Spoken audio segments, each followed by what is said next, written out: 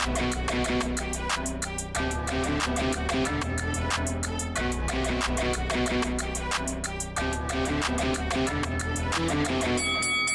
guys, welcome to Boxing Squared for boxing news and views from around the internet. Okay, so this video, post-fight review, Nathan Gorman, Tomas Salek, and after we get through the brief action, which a few question marks about whether there was some willingness to hit the canvas, we'll talk about Gorman, the what next, potential options. Back of the video, we'll also briefly mention Matty Harris, heavyweight, who was also on the card. So Nathan Gorman, Tomas Salek. Gorman had said ahead of this fight he was going to destroy Tomas Salek under 3 rounds. And he didn't need 3, he just needed 1. Banging out Salek, dropping him twice along the way. There were a couple of question marks certainly about those knockdowns. One, he sort of clipped him with the right hand. There was a delayed reaction and then it just didn't look quite natural. Salek falls to the canvas. The second knockdown, Gorman's on him, and there's a couple of shots that land, but nothing that you go, well, that was a knockout punch. He goes down, he gets up, tries to beat the count, and staggers backwards. And something about that didn't really look natural either. It looked a little bit acted, but Tomas Salek, we knew what he was here for. This was a farcical fight. Nathan Gorman, Tomas Salek. Salek completely overmatched, in there for a payday, and he made sure he didn't take too much punishment, and he was out of there in the first round. Gorman did his job though. He came forward, the jab was good, he was letting his hands go, right hand, left hooks to the body, left hooks to the head. But it was all over inside about 2 minutes or so. Tomas Salek stopped in that first round. So Gorman wins. But the question is, I guess, well, so what? This was a garbage fight. His promoters, Wasserman, have this fight, this card on Channel 5. Gorman heavily featured on this card. And it's just a dreadful matchup. Tomas Salek is absolute garbage. And we saw that against Cash Ali whenever they fought. Was it a year or so ago? And this is well below where Nathan Gorman should be fighting. The fact that they can't get him any opponents, they're doing no better for Gorman than Frank Warren was. Frank Warren treated Gorman like an absolute spare part, threw him in at late notice against guys and generally garbage opponents for the most part. And after he lost to Daniel Dubois, he lost interest in Nathan Gorman altogether. But some of the matchmaking's just as bad here from Wasserman. They've got to do better. If you're going to have televised cards, you know, to a terrestrial audience, put a good fight, put a good match up on the card with a guy that you're trying to sort of lift up the levels a bit, because this does nothing. Nothing for him. I mean, I think even casual fans would be able to tell from the caliber of that opponent that Tomas Salek was no good. And I guess some people will go, oh, well, the record, he had won. I mean, most of those fights just completely padded, absolute garbage. Nathan Gorman needs better tests. He's now 25. He'll be coming into the best years of his career at some point in the next few years. He's coming back off a pretty brutal loss to Daniel Dubois a few years ago, where he was stopped in that one and really didn't have any moments of success in the fight. How are we meant to see how this guy's progressing? How are we meant to see if he's improving? Because based on the level of opposition, it's hard to see that. I mean, the way the commentators were carrying on was embarrassing. You'd think that he would have just won a world title. And bearing in mind, and here's a shot from just as the main event was starting, there was almost no one there. So you would make out that he just won a world title by the way the commentators were carrying on, and they were saying, can he basically emulate and follow in the footsteps of Tyson Fury?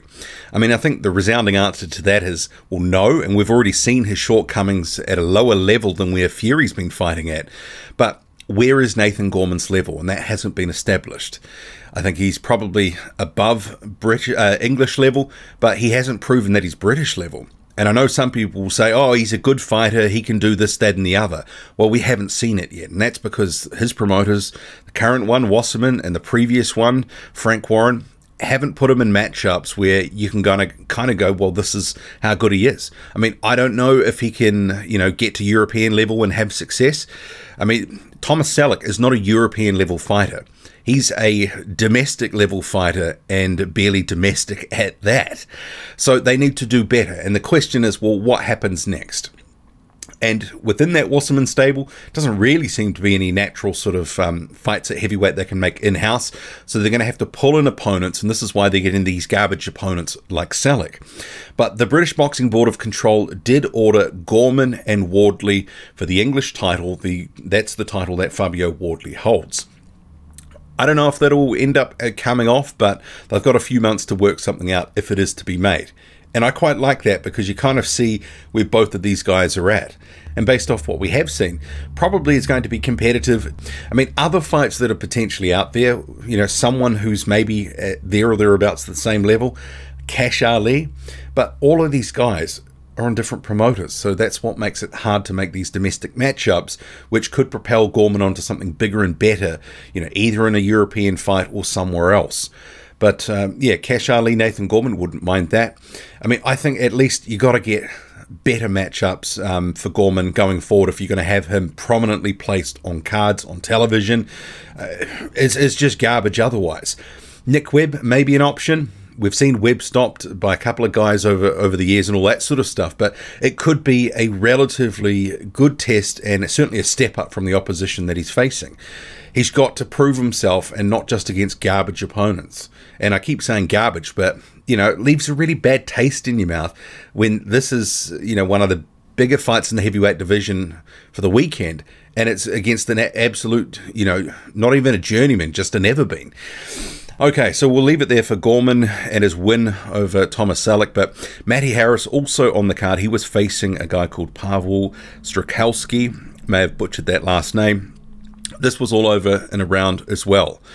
And actually, this is probably even more suspicious than the Gorman stoppage. It looked like Strykowski, the couple of knockdowns in that first round where he ended up getting stopped, were also suspicious. Certainly the second one, where he opted not to beat the count and looked like he could have, that one looked like it was just sort of grazing his hairline. Literally, it looked like it ruffled his hair. And I went back and watched it a number of times. Reminded me very much of that Joyce stoppage against Rudolf Josic a few years back. So hard to sort of put too much stock into, you know, the opponent when it looks like he wanted out of there. But in terms of what Harris did, he did his job. He looked pretty fluid with the boxing, the movement, power. The right uppercut looks like it's going to be a money punch for him. The jab was okay. The right hand, it was just another prospect level fight. He won it. He looked good. Certainly question marks over the opponent and his willingness to actually be in that fight. But he moves on. Not sure what happened to the other prospect, Hosea Stewart, who was meant to be on the card, but bearing in mind Matty Harris and also Hosea Stewart, they weren't listed as having opponents just a couple of days out from the fight. So it could have been they just couldn't get him anyone. I didn't see him fighting on the undercard, which you can find on Boxing Social. Those outside of the UK would need to use VPN to watch that. That's where you can catch the Harris fight. But yeah, not sure what happened there, but Gorman and Harris, they win, they move on. Hopefully Wasserman can actually put their hand in their pocket, you know, make sure that they've got some money in it and get some decent opponent for Nathan Gorman next time out. Because that was woeful, dreadful garbage. Drop a comment, loud and often, hit like, hit subscribe, follow me on Twitter, boxing_squared. I'm out.